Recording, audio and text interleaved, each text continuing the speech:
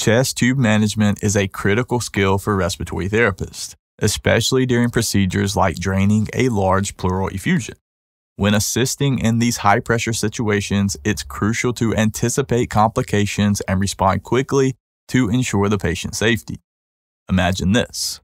The chest tube is placed, connected to suction, and everything seems to be going smoothly, until you notice continuous bubbling. This isn't just a minor detail. It's a red flag that something needs immediate attention. So in this case, what would you do next? How do you determine the best course of action to resolve this issue without compromising the patient? Well, keep watching because this video will break down a practice question that tests your knowledge of chest tube troubleshooting. So if you're ready, let's get into the question. A respiratory therapist is assisting a physician with the insertion of a chest tube for a patient with a large pleural effusion. During the procedure, the physician creates a 5-centimeter incision at the 5th intercostal space along the mid-axillary line. After connecting the chest tube to the suction system, the physician notices continuous bubbling in the water seal chamber. Which of the following would you recommend? A. Increase the water seal chamber level to 20 centimeters. B. Placement of additional sutures around the chest tube. C. Increase the suction regulator setting to greater than -100 centimeters of water pressure. Or D.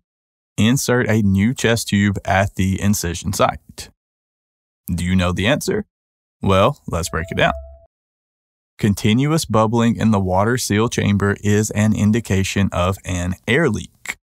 This typically occurs when there is an incomplete seal around the chest tube, often due to a loose connection or an insufficient closure of the insertion site. In this scenario, the large 5-centimeter incision may be the source of the leak. The most appropriate next step is to anticipate the placement of additional sutures around the chest tube to secure the site and eliminate the air leak. This should be followed by applying an occlusive dressing to ensure a proper seal, which will stop the bubbling in the water seal chamber. Adjusting the water level in the seal chamber won't resolve an air leak, and it's not a standard intervention for this issue. Increasing suction pressure won't fix the source of the air leak and could potentially cause lung injury. There's no indication that the existing chest tube is malfunctioning. Therefore, addressing the air leak at the current site is the appropriate step, which means that the correct answer has to be B. Placement of additional sutures around the chest tube. So the key takeaway is this. When you notice continuous bubbling in the water seal chamber, it almost always points to an air leak. So you should check for loose connections, inadequate closure around the chest tube, or potential tube damage. The goal is to secure the insertion site with sutures and apply an occlusive dressing to create a proper seal and eliminate the leak. If you enjoy practice questions like this, definitely consider checking out our TMC test bank. It's a massive bank of practice questions with helpful explanations like this one that students are using to pass the TMC exam. It also comes with multiple mock TMC practice exams to help you test your knowledge and prepare for the real thing. If you're interested, I'll drop a link in the description below this video if you want to learn more, including some premium bonuses that are included for a limited time.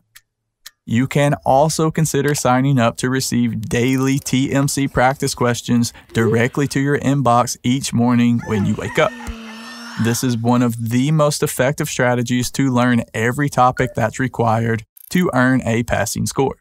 Again, if you're interested, check out the links below in the description.